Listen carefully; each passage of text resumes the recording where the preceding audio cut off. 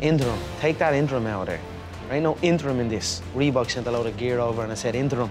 So what the f is that interim doing? I'm like... There's a massive difference between when he started to now. He's matured so much as a person. He's become a really good person. I'm looking so forward to this fight. It's brilliant because game plans there is key. Who just turns out and comes up with a better strategy to win that fight. As always I see Conor, as he says, coming out with his hands up like Chuck Norris across to the other corner, you know what I mean? And come straight at Aldo. I'm joined in studio by Carl Pendred, Fergus Ryan, and to my left, Paul Dollery. I know from experience, having trained with Conor, having to try to kick him, he does that very well. His reaction time is very well. And I think John says that defeat was the making of Conor as a man. It's all about the fight. Now we actually want to see the guys get in there and fight.